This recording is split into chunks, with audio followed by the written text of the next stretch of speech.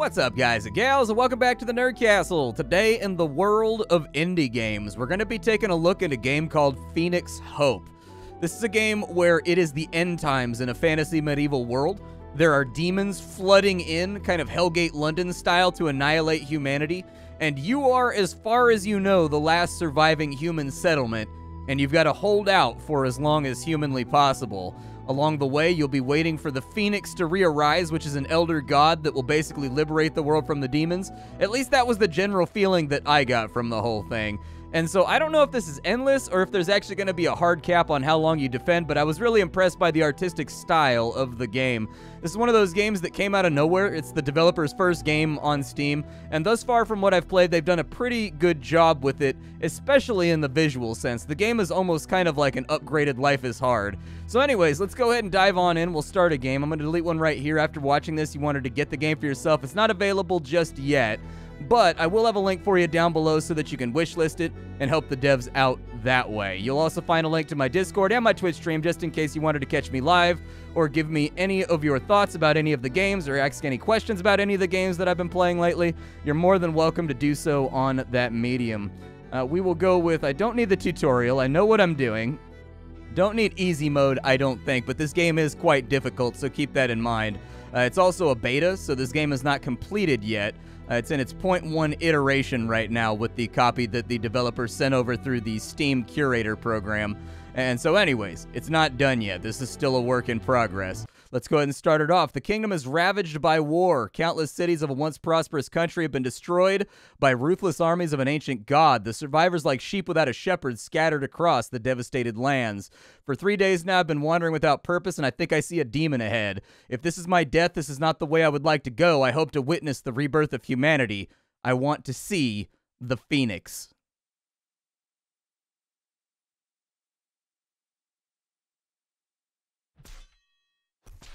Stabbed him in the back right there. That's not very honorable, warrior, but it is conniving, and I respect it. Thank you. You saved us. Please join us. We'll be safer together. Very well, friends, but the demons will come here. Let's get ready for tonight. We found a couple of axes and pickaxes near the abandoned mine nearby. Oh, we're not imagining things. There really are people here. Come on, let us join you. Cool. So we've got our starting retinue. Now, this game doesn't have push pause. Now, one of the effects of that is that I've gotten very used to playing strategy games that have a push pause. So I may get a little bit flustered, and I may make some misplays here. I'm just apologizing in advance for that. I don't have the mechanical crutch that I normally have in order to make myself successful in games like this. It may also make explanation and talking about things difficult because I've got to focus on getting things set up so that we don't get annihilated outright. And so there's kind of a pace and a stride that I'm going to need to hit at the outset of this game. Otherwise, we're going to get got. But for right now, I can talk about the UI. So at the top right here, we've got our food that goes down every single day in accordance with how many people you have. You've got wood, building material, obviously. Stone, building material. We've got ourselves some, this is iron or like metal right here. We use that for making tools and weapons. This is our pop right here. We've got 4 guys, and we can have a maximum of 6 with our current camp size. Right here, we've got our tools. Those are basically the currency that you use in order to purchase workers at any workstation. And then we've got weapons, which are the currency that you use to purchase warriors at any barracks or archery range or anything else like that. I don't know what the rightmost thing is. I haven't gotten there yet, but maybe we will today. Down on the bottom right here, this is where you make new retinues, new armies. So every army basically has like a signifer. If you're familiar with like Romans, basically there's a standard. You put a standard down and then you assign your army to that standard. And then rather than going with an RTS flare where you click on individual units and try to get them in the right spot, you'll just take the flag and you drag it to where you want it to go, and that's where the army will station up, which most typically is behind your walls.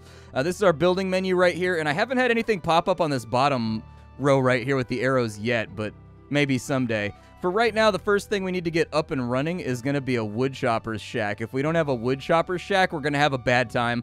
One of the core mechanics of the game is this bubble right here. The enemy cannot spawn inside this bubble. So that's a good thing to keep in mind, is that, like, nobody can spawn inside of here. So don't extend your walls too far outside the bubble. Otherwise, the enemy may damn well just spawn inside of it, run straight over here, and annihilate and pillage your village. And, you know, even though it rhymes, which seems like it would add a certain amount of levity to that situation, having my village pillaged is not one of those things that I want to have. We only have one hammerer right now. We could hire another worker. It cost us 5 stone and 5 wood. I don't know if I want to do that just yet. I may just wait for the wood chopper to get done. I'm going to put down a wall right there, right along the edge of the bubble, because that seems to be the smartest way to do it. And we'll put another wall over there. We are going to start eating through our wood supply pretty quickly, and in fact, I don't think our economy is going to be fully up and running for at least a day or two. But if we can get the walls taken care of and we can get the wood chopper locked down for right now, I feel very strongly that that's a good idea. I'm going to go ahead and I don't know if I want to spend a second tool on another wood chopper. I don't know if we need it. It may be unnecessary. One thing the game does do is it doesn't subtract the building materials the second that you place the building. The building materials are actually hammered in one strike at a time, so don't get ahead of yourself and overexpand. You may run into issues if you do that. The first time I played, I ran out of resources constantly because, like, I was just kind of clicking stuff out, and I was like, yeah, I've got wood, dude. And no, you don't. You don't have wood. Your wood just hasn't been allocated yet. You can see our wood chopper is now getting us wood. Every time he chops a tree, we get 1 wood. That's really, really good. We kind of got to decide if we want a worker or if we want another wood chopper as of right now. If we get another worker, it'll allow us to build buildings faster. If we get another wood chopper, we will be swimming in wood before too long. And we are going to need a lot in order to get things done. I think I'm going to go with a worker for right now. It just feels like a stronger choice, and then that worker is going to be responsible for building up the camp right here. If we can get the camp built up, we can actually have 30 people inside of our village, and the bubble should get much, much larger, because I think it's kind of like generated by the hopes and dreams of all of the people that live inside the village. I don't know exactly if that's the case, but that's kind of how I envision it in my head. I'm going to attach a banner over here, and I'm going to attach a banner over here. You get hit on the first night from the left harder than you get hit from the right, so I'm going to put a swordsman and a spearman on that wall right there. And then I'm going to put a spearman on that wall as well. We do have other defenses that we can play around with in order to make ourselves a little bit safer, and I would recommend we deploy a few of those. These spikes right here, the enemy walks across them, and when they walk across the spikes, they take a bunch of damage. The downside is them walking across the spikes erodes the spikes, and so we got to constantly rebuild them, and unfortunately, as of right now, there is no auto rebuild option for the defenses for when they get destroyed. I would like to see something like that added to the game, so if you just click on these, like a little checkbox that says auto rebuild, you know, if they could just make this a little bit taller, maybe they'd have another column or another row that they can put that inside of. There's our 4 spikes down on that side. We'll see if it helps out with the defense in any meaningful way. I don't know, is our wood chopper? He's going out to that tree over there. So as you can see, our pop cap has been increased to 30, and our bubble has not grown yet, but our bubble will get more bigger with time. We have a little bit of time left, so help this guy out by putting a couple more spikes on that side. We have enough to build 4. I don't know if they'll get all 4 done before the nightfall. Everybody kind of comes back in here for a siesta at night, as was typical of human beings today and back then. Although in medieval times, people slept differently than they do now. A lot of people don't know that. People slept biphasically in medieval times. It's referenced many, many times in old writings back in kind of the knights in armor days about your first and second sleep was a thing that they reference all the time in old writing. That's because people would sleep from like 6 o'clock when it got dark to about midnight, and then they would get up and they would be awake for 3 or 4 hours, and then they would sleep from 4 until 6 or 7 when the sun came up. It was actually one of those interesting little factoids about antiquity, is that human beings back then slept biphasically. And in fact, some scientific studies show that that's actually far healthier and more in line with like our evolutionary history and how we should sleep. But anyways, I digress. I don't want to get off on a tangent here. The first night is upon us. I used the wrong vowel right there, and I apologize. I've embarrassed myself once again on the internet. What we should see is that portals should start opening up, and once the portals open up, that's when we are going to see demons flood into this realm. The right wall should be decently safe, I would think. The left wall, I played 2 or 3 playthroughs before I did this, so the left wall should get hit harder than the right wall on the first night from all of my experience. However, I don't see it popping open yet. Oh, there it is. It spawned way back, actually. Interesting. Last time, I took a risk the last time I played the game, and I built my walls, like, right here outside the bubble, and they were like, zoop, and they opened their portal literally, like, right outside my bubble and just walked in and annihilated me. It was upsetting. I hated it. I hated every moment of it. I was like, well, you have made me feel foolish, and I am now... Oh, there's one that's a little bit closer right there. Looks like the spikes are killing off the demons before they even get here. You love to see it. Unfortunately, this is a very costly strategy with regards to raw inputs and outputs, and they've already destroyed 2 of them, so that's a little bit of a bummer. But, you know, maybe it'll be okay. As you can see, our spearman's fighting right there. We've got a very inconvenient sort of wooden bush in the way so that we can't view the conflict as of right now. Oh, good, the portal closed. Very nice. One thing that they will do is they will auto-repair walls as the walls take damage. I don't know if the developers are just against health bars, but I would recommend adding health bars to the game. Not having health bars sort of limits strategy, and I'll tell you why. Sometimes what you want is for your units to go out and sally forth and fight for a little bit, then fall back behind the spike walls and the defenses and the archers, and there's no real way to, like, tell how much HP anything has in this game, from the walls to the soldiers to, like, everything else, and having kind of access to that information would be very, very helpful. This first night is actually a lot quieter than most of the other first nights that I've played. I don't want to, like, put the old jinx on it, but it definitely feels a little bit calmer. I'm going to have them rebuild the mine during the night while we wait. Hopefully. He's coming over here to fix the wall. But if we can get a little bit ahead of the curve by building up the mine real fast, we can start getting more access to stone. Right now, all of our stone is coming from just our basic... So these guys right here, your stronghold, it generates resources all by its lonesome with no input whatsoever. The other buildings are all kind of like supplementary when it comes to helping you out. It's going to take like 50 wood to get this built, and so it is going to be a very, very expensive gamble in order to make that happen. Oh, we're on day 2. Very nice. And so food has been deducted from our granary, and we are ready to rock with our second day. You love to see it. Good. If I can get my... Yeah, I was going to say, I need you to go back out and start, like, doing things. Because he's put most of our wood stocks into upgrading this mine right here, unfortunately. And so if we don't start having a slow trickle of just more goodies coming, I am going to assign another wood chopper, I think. You don't get the tool back, by the way. There's a new goal. What's my new goal? Ah, our new goal is to explore the mine. Gotcha. So what we can do for right now is we can start ordering miners to excavate things. I'm going to add a miner over here. I don't think we need, like, a ton of them. But just having, like, one guy whittling away at the stone down there and making sure that we have a little bit of extra resources coming in would be a really, really good idea. As far as workers go, I don't think we need to hire more workers. We only have 2 idle guys for right now. Our bubble has not gotten that much bigger, and that is a fact that is beginning to worry me because I need the bubble to get a little bit bigger so I can build a farm and we can start having food coming in so that we don't start starving. So, I'm not agitated about it, but I am a little concerned about it. I don't know if this is just going to give us a batch of resources when it's done, or if it's going to actively give us resources as we hit it.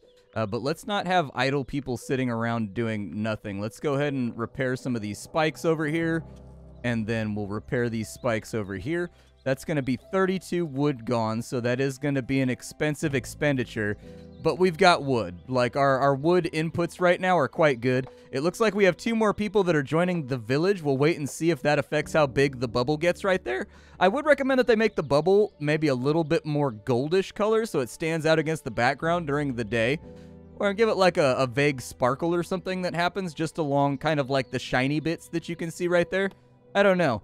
Build orders are also unreliable. That's another thing that I will add to this experience, is that they don't build stuff like in the order that you put it out there. They seem to just kind of build things up randomly, which can lead to a lot of lost time.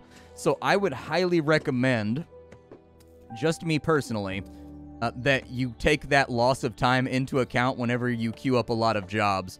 So, like, by the order that we did this, they should have fixed all these first, then they should have fixed all these second. I would recommend that they make it iterative, effectively, so that, like, the order that you give commands are the order that they're carried out in, and maybe even a little number over the top of each one so that you can keep track of it in just a visual sense. We got 2 more villagers in here. Bubble ain't grown no larger. What's the next upgrade gonna cost me? We don't actually know right now. We don't actually know. Oh, I can fit a farm right there. Very nice. Okay, get a farm right inside the wall then. That'll fix our food problem. That's pretty much my main concern right now, is we only have like a day's worth of food left. So let's get on top of it and make it happen, Captain. For right now, we don't have a lot of resources left. I don't know if there's a cap on how much of this stuff you can store either. No clue on that one. I could hire some more workers. That definitely seems like an option. Yeah, let's go ahead and do it. Let's get a few more workers right there. That sounds great. So we have 10 people employed right now. We have 2 people left who are unemployed. That was a little bit expensive to grab 2 more of them, but it's not like we're hurting for resources right now. So I don't see a problem with it. The next thing that I would like to build is a tool shop, I think. Yeah, smithy. So a place where blacksmiths can create tools and weapons for your people. And once we get a few more stone, we'll be able to hammer that on into play. This guy right here is going to use up the vast majority of our stone. Oh, we got 5 ore. Very nice. I do wish I knew how close this was to being destroyed. Oh, did I take the tag off? I was trying to click on it to see if maybe it had HP or something like that. Nope, cancel that. Go back to the one you were already working on. There we go. I'm proud of you. Nope, stop doing what you're... Go back to that one. Go back to that one! Please. Please, me lord, I'm very confused by your orders. First you say dig left, then you say dig right. I can't work under these conditions, me lord. Well, either way, I need you to just work in general. So if you could take care of that for me, it would be magnificent. Okay. I don't know if we need a house soon. It's a home for your citizen, and it increases the available number of rooms, which I would guess is probably that second number right there. It more than likely just increases our pop cap. The farmers cost 1 tool, which we have. Oh, we need 2 workers to make 1 farmer. But I have 2 workers, don't I? No, I have 1 out of 2, 10, 10, but it says I don't have a tool. Oh, the tools are... okay, the tools are non-specific. Or, I'm sorry, the tools are specific. Gotcha. Okay, well, let's get the forge up then. We got to get some farmers rocking. We don't have a choice. Looks like the miner is done with his job for the day. That's okay by me. We can take a little break. We're going to use up most of our stone on this guy, though. So if we could get a wall down pretty soon, just down here in the mine, and just see the benefits of that, it would be great. However, it took him like all day to do that. Since I have extra pickaxes, I am going to assign another miner, since I can't really do anything else anyways. It doesn't look like hammers are listed inside of here, so by my reckoning, I'm thinking we should be able to just assign a guy to do this. But another wave is upon us. Looks like we've mostly just got little guys trickling through for right now. But we 100% have to get the farm done tomorrow. If we don't get the farm done tomorrow, we have sizable issues that we're going to have to grapple and wrestle with no oil, no grease, sandpaper shirts, you know, as unpleasant as wrestling can be. A little bit thicker of an assault tonight. Little bit more beefy of an assault. It's not completely more beefy, but it is beefy. Your spearmen do not have any cleave when they hit these enemies when they're piled up. They just got to knock them down one by one. And so anyways, oh, you can get a vague damage synopsis. So I guess it says no damage, slightly damaged, very damaged, so on and so forth.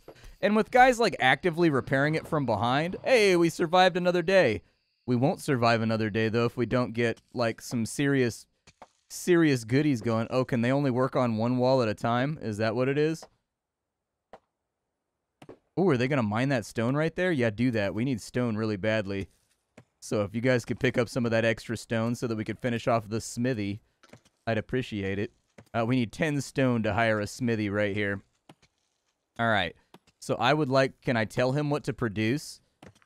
I need scythes more than anything else. So if you can make a scythe for me, you will be an absolute champion. I do think that they could bump up the starting food a little bit to like 40 just to give you a couple days leeway. Right now, I do think that the pacing and the timing of the game is a little bit tight. And It's not so tight that, like, you feel completely and totally oppressed, but I do think that, like, the first 3 to 5 days should probably be like a gimme just to let people get their bearings. So long as they figure out how to put guys on the walls, the first 3 to 5 days should more or less be covered. You're going to be a blacksmith soon, right? Please, for the love of God, make me that scythe. I don't know how long it's going to take him to do that. Like, all day is how long it's going to take him to do that, from what I can tell. Very, very unfortunate. Our scythe is very nearly done at midday. Hopefully that's enough time to get 12 food together. I don't know. We'll find out. I somehow doubt it, but maybe it'll work out. Maybe everything will be okay. The downside to all this is that, unfortunately, I need a worker back so that I can assign them to go work over here. And he's got training time. This little meter has to fill up right here with this little guy that's going to be a farmer. So it's possible he may not get a whole lot of work done just today in general. But our wood supply looks good, so I feel reasonably safe in taking people off of certain jobs. I'm going to get another scythe going, and then from there I think I'm going to get... Oh, I don't know. Maybe a spear? That sounds good. We don't really have a place right now. We don't really have a place for a spearman right now. Hey, there he goes. Hopefully he goes out here and he just harvests food the exact same way, like one swing gives you one food. I don't think it works that way. I think he's actually got to till the field. Oh, no, dude. Oh, well, he did get a little bit of food right there. I mean, one less person is going to starve. So sometimes you just got to take the... Oh, I think we're actually this arrow right here. So we're actually like in the evening right now. Unfortunate. Very, very unfortunate. Not crazy happy with our outputs today.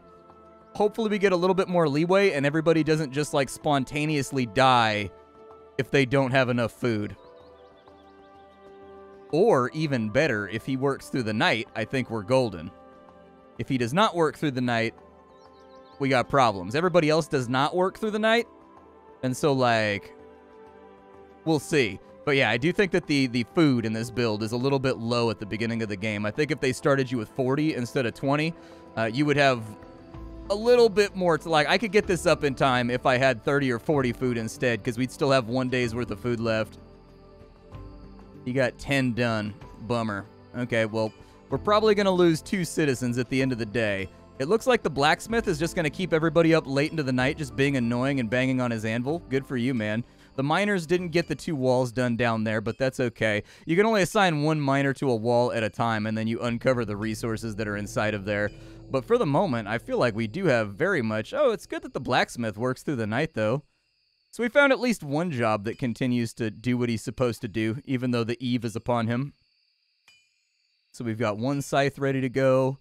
I'll probably assign a 2nd farmer over here. It feels like the smart play.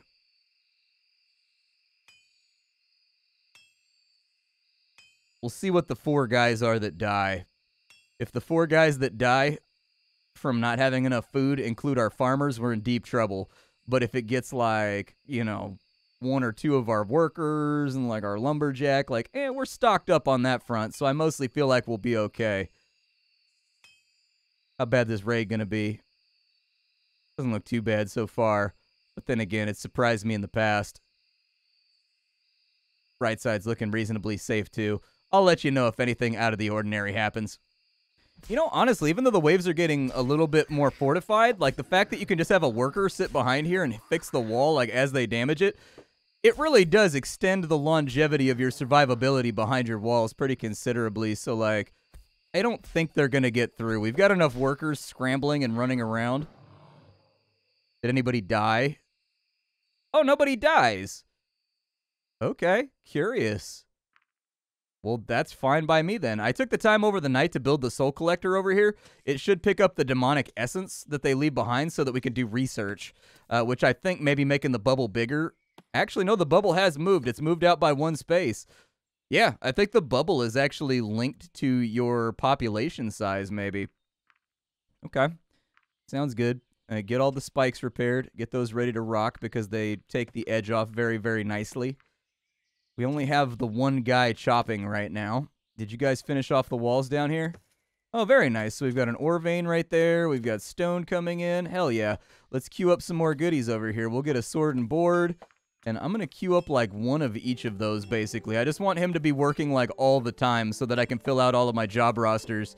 This right here is very, very expensive. We need 10 food in order to make this work. But I do want to see how the research functions before we finish off the episode. And so there may be some jump cuts and like some edits just to get us there with regards to like the time constraints that YouTube implements. But I would like to see how the soul collecting functions and like how the research tree works. Unfortunately, I have no building space. There's more stuff that I have the resources to build, but alas, I don't really have much else to play with right there. I don't know if the archery tower can actually be targeted by enemies. It's a thing that I'm curious about, but like I would have to have archers and stuff, I guess, first before I could really do anything. I don't think you can build underground either, but they've cleared out everything that they had rocking down here, which is great. He's completed one of his orders, so he's knocking out like one of everything, basically. I'll probably tell him to knock out a few more spears, too. I'd like to get, like, maybe 3 spears a wall. And then we could stop repairing the spikes for a little bit, because I think 3 spears would be enough to really hold down the enemy. The swordsman, he's not really that useful during the sieges. I mean, he's useful if the wall goes down at holding back the enemy, but, like, as of right now, not that useful. Some of the renovations I made during the cut right there is I added another blacksmith, I added the soul collector, and so we should be in solid shape right now, I think, to make things happen. Does the soul collector actually have to, like, sprint over here and grab the soul, or, like, how does that work? The soul is right there, but I don't think I can assign them to the rally flag. So I'm sort of curious about the way in which they collect the... Maybe it's not implemented yet, because we can't build the scientist lab, which says that that's for all the upgrades and whatnot. So maybe it's not even in yet. I don't know. They don't seem to be doing anything right now. They're just kind of like hanging out over there.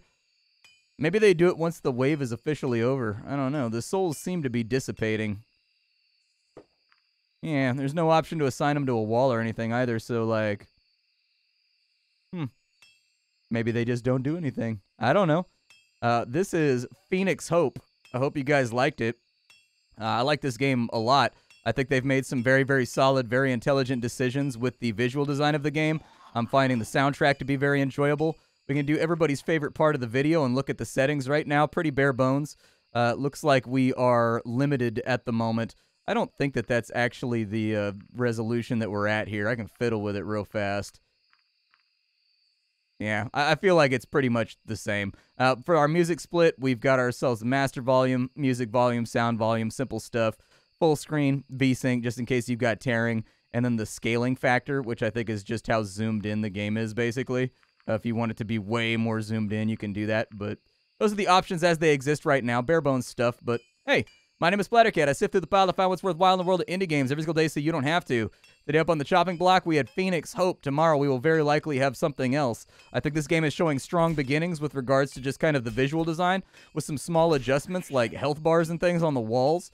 I feel like we'd be in business. I feel like we'd be ready to rock. I'll see y'all later. Thank you for stopping on in. I'll have something hot and fresh for you off the Indie Skillet tomorrow, but for now, it's time for me to go. Bye-bye.